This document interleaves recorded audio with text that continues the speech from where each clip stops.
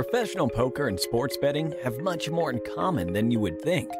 Trademate founder and professional poker player Jonas Gjelstad discovered this and went from $10,000 to $1 million in a year with sports betting.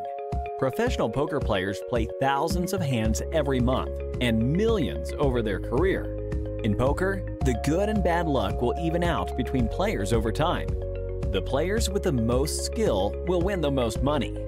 Winning poker players can determine if they have an advantage over their competitors. To get an edge, they use tools like heads-up displays.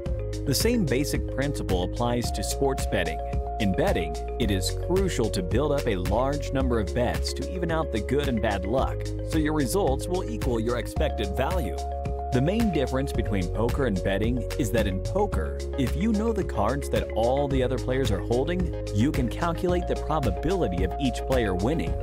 In betting, nonetheless, bookmakers don't know the true probability of who is going to win the game. They are guessing, and some are better at guessing than others.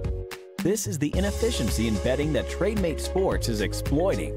Trademate is for bettors what HUDs are for poker players. Just better. Because not only do we show your key stats and analyze your game, we also show you where you have an edge and which bets you should take.